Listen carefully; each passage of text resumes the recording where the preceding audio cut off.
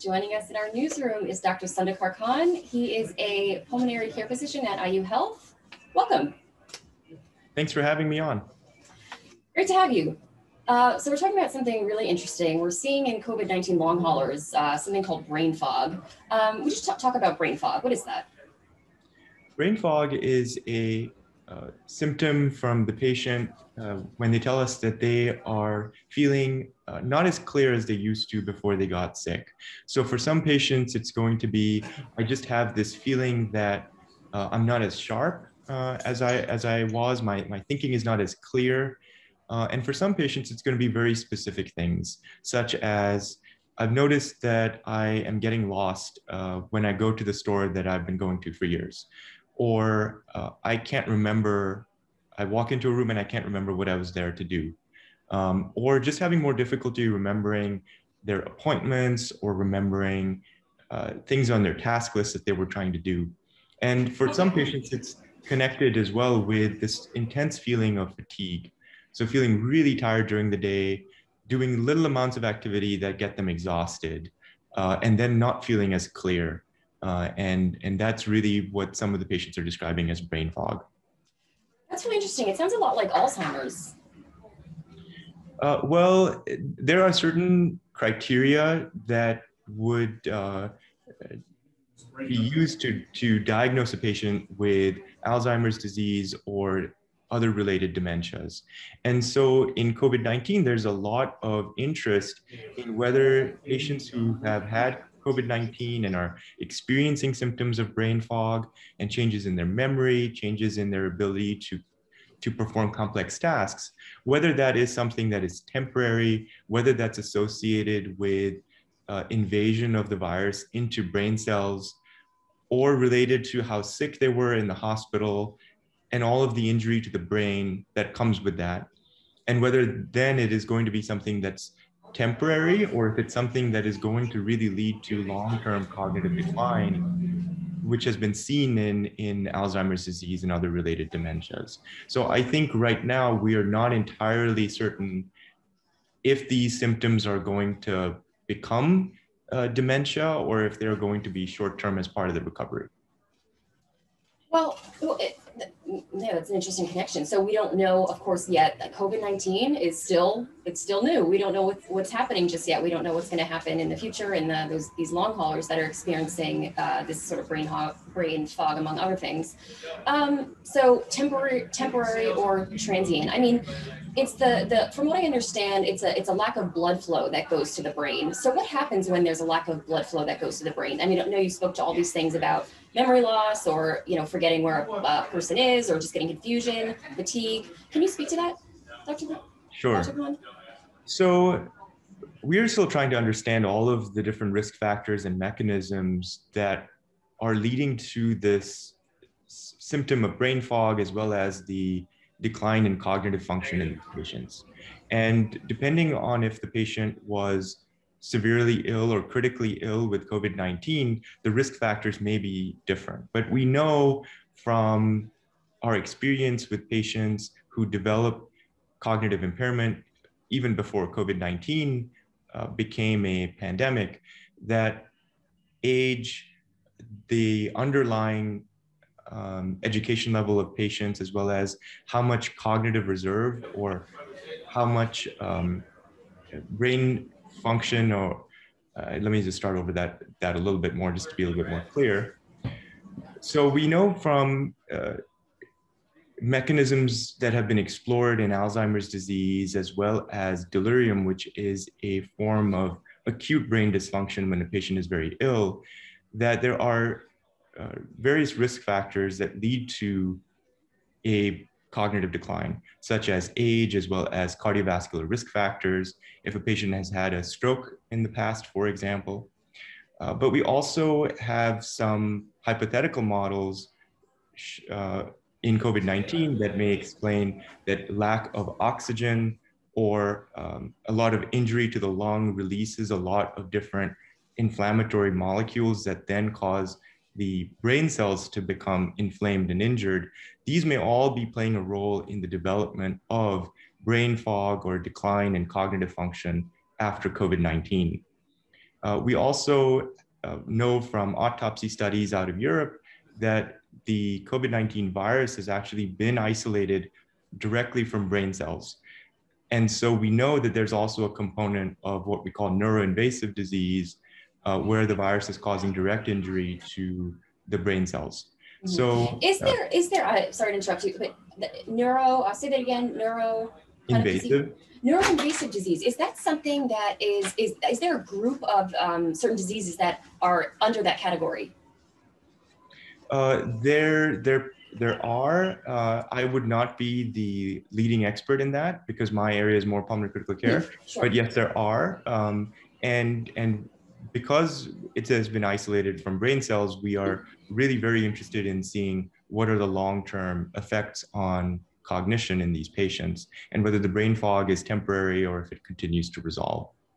We also know that for the patients who are critically ill and in the intensive care unit, they are being exposed to a lot of other risk factors, such as the use of heavy sedation that may also be playing a role in accelerating the cognitive decline after COVID-19. And it's interesting from a pulmonologist, this is all about getting oxygen to tissues. I mean, through the lungs, passing through the lungs to the tissues. And this has been something that we've been understanding. And we need oxygen to our organs to survive. And the brain is an organ. So I guess I don't have the question here, but as a pulmonologist, can you speak to these, when we don't get this amount of oxygen, it causes inflammation? Yes, that's right. So certainly when a patient comes into the hospital, we're looking very closely at their oxygen levels and making sure that we are not dropping to dangerous levels that would cause more organ injury. However, we know that COVID-19 promotes a lot of inflammation through molecules that are released in the lung as well as in other organs that promote even more inflammation. And that can disrupt the very tightly controlled blood-brain barrier that can then lead to those molecules crossing into the brain and then causing a lot of inflammation and a lot of injury. So that is leading even beyond just low oxygen levels. The body's own response to the virus can cause a lot of inflammation that can then cause collateral damage to the brain as well as other organs. And as a pulmonologist, I mean, the lungs, but the heart is connected, all of the muscles are connected, all of the organs are connected, and this flow of oxygen is to all of these organs that are having these, and the brain. Do we know, we know the ACE2 receptors are in the lungs, so they are sort of most vulnerable. But I'm wondering if there are ACE2 receptors in other organs. Can you speak to that? Yes, there are. And one of them, the brain, because I mean, there's the inflammation there, so it would make sense, but. Right. We don't quite have a definitive answer on all of the different receptors that might be leading to injury within organs, but we know very clearly that certainly the lungs, as well as the diaphragm, as well as the brain and the kidney are all at particular risk for COVID-19 injury. And so more work is ongoing to identify the mechanisms by which this injury is happening. Right, there's so much. I mean, it sounds like we learn something in the morning and then we learn the next hour something different next minute. So what are you seeing at IU Health? What's going on there in terms of this brain fog? So at our ICU Survivor Center, we are following a lot of the most critically ill patients who had COVID-19. And we also, through our other research mechanisms, our research studies, we are following these patients if they were admitted to hospitals affiliated with the School of Medicine, the Indiana University School of Medicine. And so we're trying to gather as much data on the duration of symptoms, the severity of symptoms, and the kinds of symptoms that these patients are complaining of.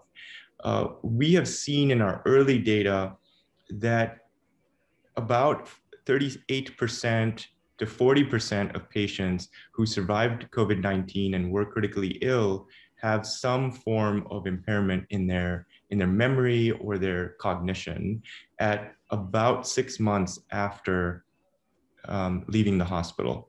And so those numbers are very high. 40% is not a small number. However, that is lower than some of the studies that have come out in Europe, where about 80% of the patients that they studied at 1 month after leaving the hospital had impairments. So it could be that the degree of impairment gets better over time, but we are still not entirely certain, and we're still following these patients to get the answers. I mean, does it have to do with any of the sampling? I mean, are the studies different, or they sort of mirror each other? I mean, did they control for certain variables? Did someone maybe have a pre-existing cognitive impairment? Do we know of that? That's a very good question. Because we are focused on the most critically ill patients who survived, our sample should be the patients at most risk for developing cognitive impairment. However, we are also trying to reach the patients who were not in the hospital, or those who were in the hospital but not critically ill, through our other research studies. And in particular, reaching out to these patients over phone or Zoom to actually perform tests with them, even if they don't live near a IU Health hospital. Wow. Last 30 seconds, anything else? I think it is just important to realize that the mechanisms that are leading to the brain fog are not entirely known right now. And they could be a variety of different mechanisms that take into account patients' age, as well as their underlying medical problems, as well as how ill they were in the hospital, and the effects of COVID-19 on the regulation of the brain's blood flow, as well as oxygen delivery, and of course, everything that they experience while they're in the hospital. So the tremendous amount of isolation from their family members, as well as all of the procedures that they experience, and the exposure to sedation, as well as other medications that may impair their ability to think clearly during the hospital stay, as well as after. Mm-hmm. Wow, Dr. Khan, this is so fascinating. And you're right, there's so much that goes into this, so much unknown. Thank you for your time. No problem. Thank you so much.